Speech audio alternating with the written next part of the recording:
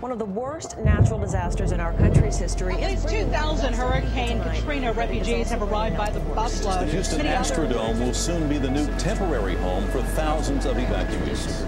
To the Astrodome, police officers to end search and rescue efforts. It was like a rolling disaster that just kept getting worse and worse. You see them on the TV, there's thousands of them, just begging, get us out of here. I was frustrated because day in and day out, I saw nothing happening. They just kept shooting these flashes of this on TV, and it's like, help hasn't arrived yet? You know, what is going on? I didn't know where my family was. I didn't know where my mother was. I had no way to contact my mom. I was so afraid of not knowing would I see my husband again. No one said anything about that there would be people there that would help us get to another place.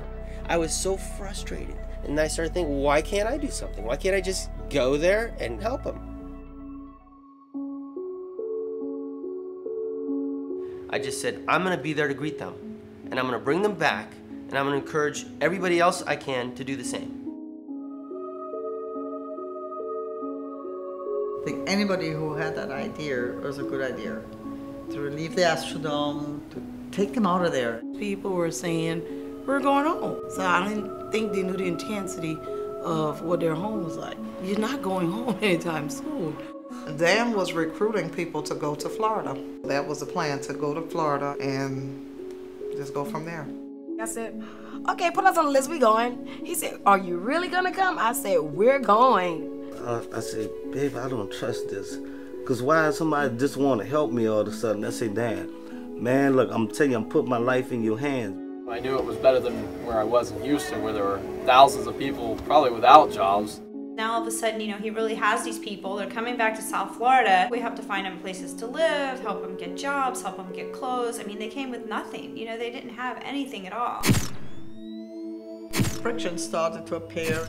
Everybody was uptight and there was a problem. He wasn't getting along with the group. He wasn't getting along with his roommates. I started to investigate this. We discovered eventually that he was never in New Orleans. He had actually been jailed when he was younger. I realized that you couldn't believe anything he said.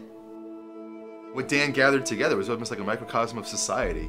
Not all the results were positive, but isn't that life?